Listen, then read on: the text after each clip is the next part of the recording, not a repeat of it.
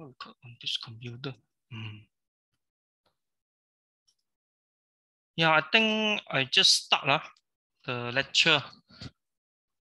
Okay, so today I will teach you lecture number 10, which is the geometry dimensioning and tolerance. So this according to the MLO number 2, generate 2D engineering drawing of part and assembly models. And then we will break for 5 minutes. Then we will discuss about test 2, assignment 2, and assignment 3. Assignment 3 is your group assignment. And the last one, actually, Dr. Chu asked me about the CWSA, the Certified SolidWorks Associate exam for all of you. All right.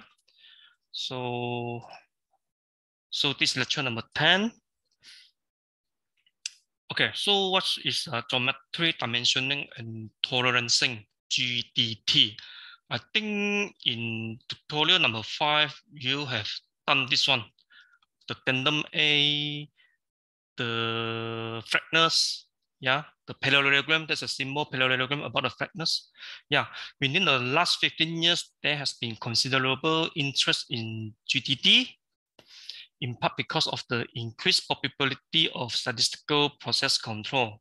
And this control process, when combined with GDT, helps reduce or eliminate inspections of features on the manufactured object.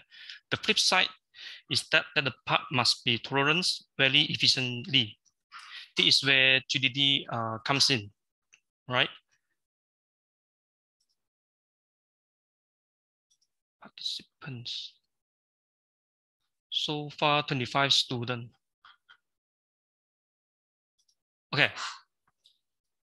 Another reason for the increased probability of GDT is the risk of worldwide standards such as ISO 9000, which require universally understood and accepted methods of documentations.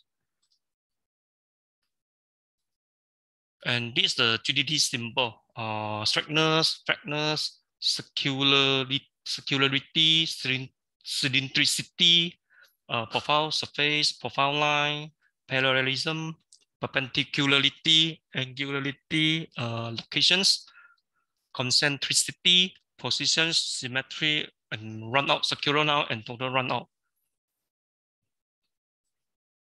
And there's a compartments that make up the feature control frame. There's a tolerance modifying symbol, tolerance value, geometric characteristic, primary tandem. Tandem is the reference plane, you know. We got 3, primary, secondary, and tertiary. And also tandem material conditions modifier symbol. So far, any questions? You can ask me, you can open your mind and ask me, no problem. And feature of GDT tandem, A is the primary, B is the secondary, C is the tertiary. And the feature of GDT modifier, yeah, that's one question. Okay, tandem is a reference plane, all right? Reference plane. Okay, there are 3 modifiers, MMC, LMC, RFS are used to clarify impress tolerance. Okay, welcome. Impress the tolerances. There are 3 directly implied modifier to the tolerance value. These are regardless of feature size. RFS, maximum material conditions, MMC, least material conditions, LMC. And RFS is the default modifier, so there is no modifier symbol shown in the feature control frame. It means RFS is the default modifier. RFS is used when the size feature does not affect the specific tolerance, specified tolerance. Okay, MMC can be used to constrain the tolerance on given dimensions. MMC can be defined as the conditions of a part feature where the maximum amount of material is required. MMC is used to maintain coherence and fit between shaft and holes. With MMC, the given tolerance will be applied as a maximum shaft diameter and minimum hole diameter. So in this case, you can see the shaft is the bigger dimensions, but the hole is the smaller dimensions. All right.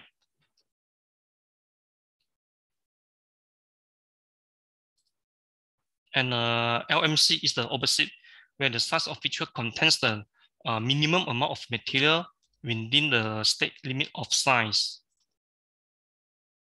So admit all right.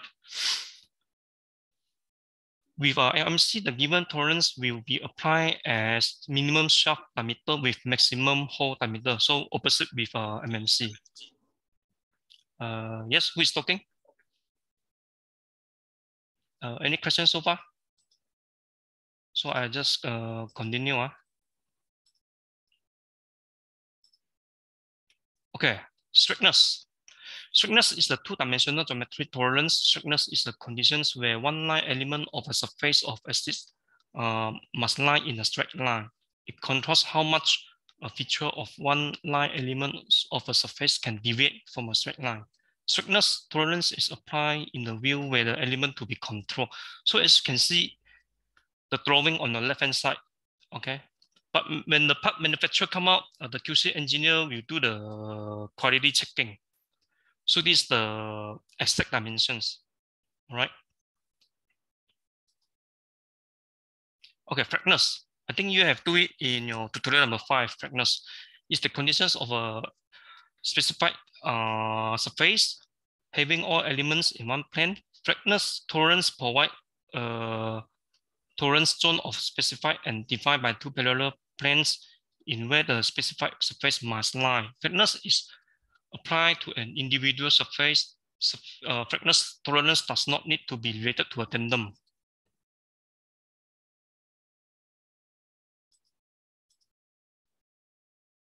Circularity is a conditions of a surface of a part. Circularity tolerance is used to control the roundness of circular parts of features. Circular features can be defined by cylinders, spheres, and cones. Circularity tolerance controls each circular element of a cylinder independent of each other, and circularity tolerance is applied to an individual surface. Circularity tolerance does not need to be related to a tandem.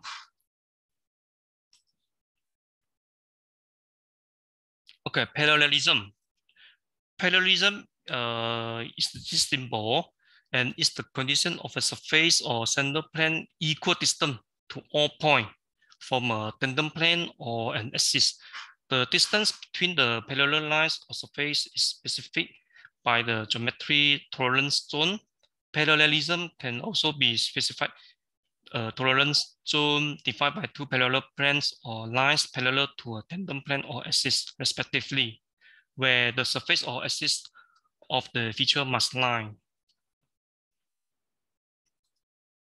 And perpendicularity, this is the symbol.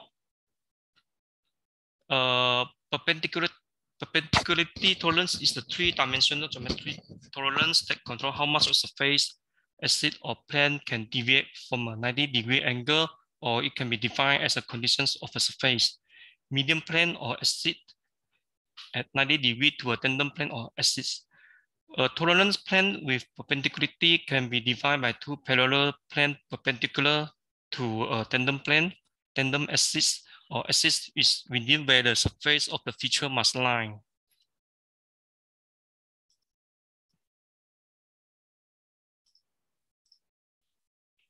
Concentricity. Okay, concentricity tolerance zone control the medium points of a feature of size. Concentricity tolerance is a condition in which the axis of all cross-section element of a feature surface of revolutions are common to the axis of tandem feature, means there's only one axis. Concentricity tolerance specified a cylindrical tolerance zone whose axis coincides with a tandem axis and within which all cross-sectional axis of a feature being controlled must lie. Positional. Positional tolerance is the three-dimensional geometry tolerance that control how much the locations of a feature can deviate from its true positions. Yes, who is talking? Yes? Anything? If not, then I continue. Positional tolerances is used to locate features of a size from tandem planes such as a Hall or Kibbe, and used to locate features coaxial to a tandem axis. A position tolerance is the total permissible variations if in the locations of the feature above is exact true positions. Positional tolerances for cylindrical features, the position tolerance zone is typically a cylinder within which the axis of the feature must lie.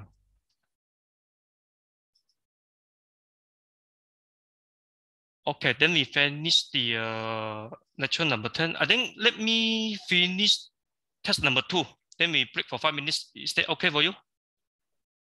Then I continue for test 2, all right? So the test 2 will be held on 13th of June, 2 to 5 p.m. Week number 12, Monday, 3 hours. It's a bit long exam. So they are, I think, 9 part. Then you need to do one assembly.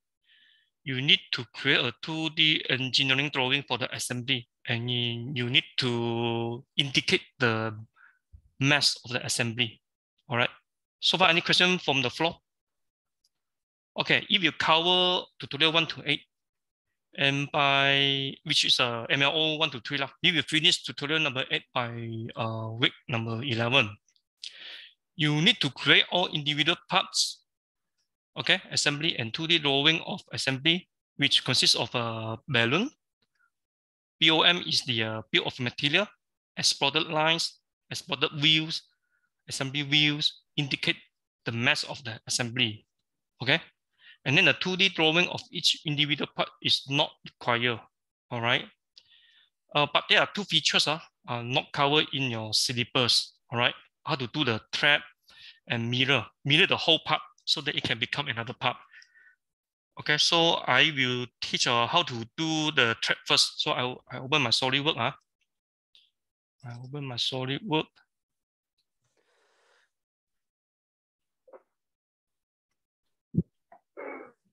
So this is my SolidWorks.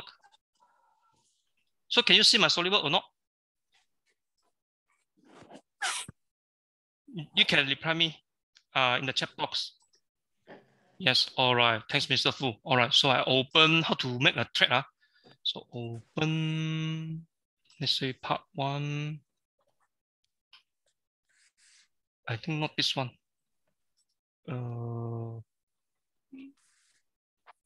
Yeah, I think part 1, yes, correct. Part 1. So I delete this one first because I've done it already, but I need to show you again. So I delete this one, I delete this one. Yes. And then suspect this part. Also suspect this part. Okay, let's say you have a screw like this, but then there's no thread here. In your tutorial, I think we use symbol, means we just call in from the library. But here I teach you how to do the physical, the real thread. Okay, there are 3 ways, 3 ways. So I just show you the 3 ways, no problem. I have uploaded one way in times. You can watch in the video. But I will show you all together 3 methods here. So first of all, right? So this is my screw without thread, all right? So admit. So we need to create, go to curve, okay? Helix and spiral. And then select this edge or this plane. All right, sketch, go to convert entities because I need to get this sketch, the circle. Then okay. Okay, this button, okay. All right, you see the spiral, right? Can you see the spiral? All right, let's say in this case, I need to do view, admit all.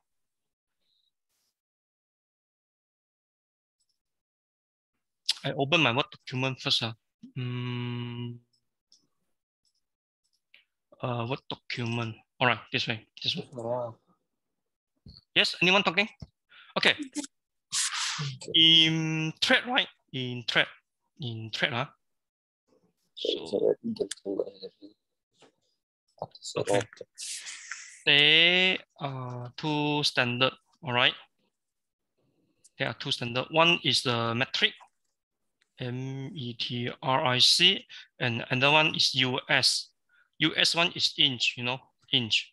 So in your test, you will need to create a thread based on US. Okay, let's say I give you a dimension, 0.25 inch, all right, times 28. Not times, that's 28 times 2 inch. Okay, let's say like this, which means the screw has a 0.25 inches.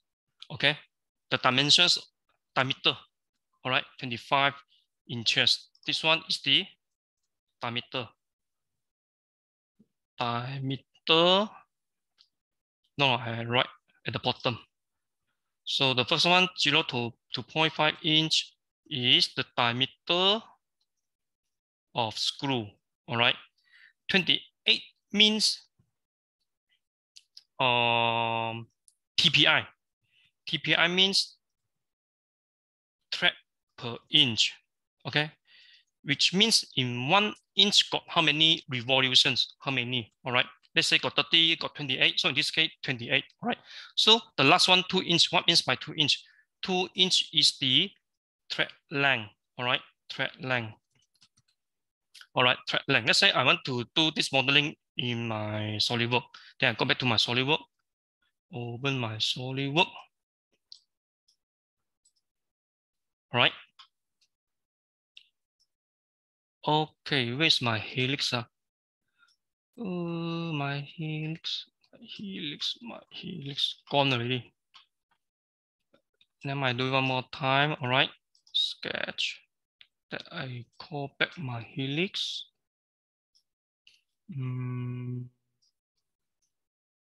Feature, yeah, this one. Helix, yeah, this one. So the height is, let's say my screw, the thread length is 0.4 inch, all right? And the pitch, how we calculate the pitch? Let's say the length, we got 28, right? 28 revolution per inch. So I need to calculate, 1 divided by 28. 1 divided by 28. So 1 divided by 28 is equal to 0.3557 inch.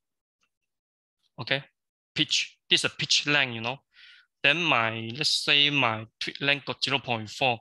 So 0.4 divided by 0.0357, which is equal to, so for any question, you can ask me, you know, 0.0357. So there are about 11 revolutions, you know, 11.2, 11 or 12, you know, or 12 revolutions, right? So the pitch is 0.0357. You need to key in here and also here, all right? And also here. Why I can't change the dimensions here? 0.0357.